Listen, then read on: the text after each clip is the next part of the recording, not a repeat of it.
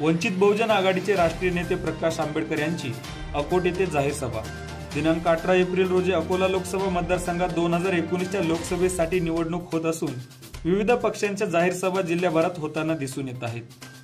1999 मध्ये अकोला लोकसभा मतदारसंघाचे प्रतिनिधित्व करणारे प्रकाश आंबेडकर या निवडणुकीत वंचित बहुजन आघाडीच्या वतीने सोलापूर व अकोला लोकसभा मतदारसंघातून निवडणूक रिंगणात असून कालपासून त्यांनी जिल्ह्यात जाहीर सभेचा धडाका लावला आहे। तर 10 एप्रिल रोजी वंचित बहुजन आघाडीचे राष्ट्रीय नेते व AIMIM पार्टीचे अध्यक्ष खासदार असदुद्दीन ओवैसी यांची संयुक्त जाहीर सभा होणार आहे।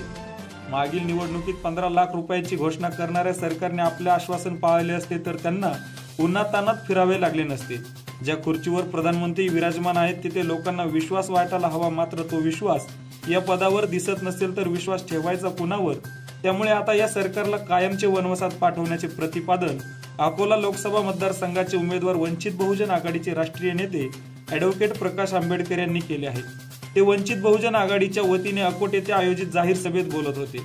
यावेळी त्यांनी सामाजिक शैक्षणिक आरक्षणाबाबत असणाऱ्या वंचित बहुजन आघाडीचा जाहीरनामाही व्यक्त केला। 4.5 वर्षामध्ये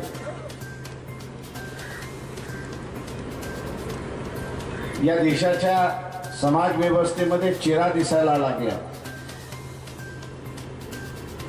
4.5 वर्षामध्ये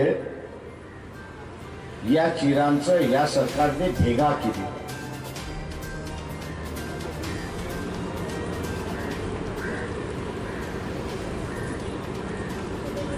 या भेगा 2000 न्यूज 15 प्रतिनिधी सिद्धार्थ कांबळे, अकोला।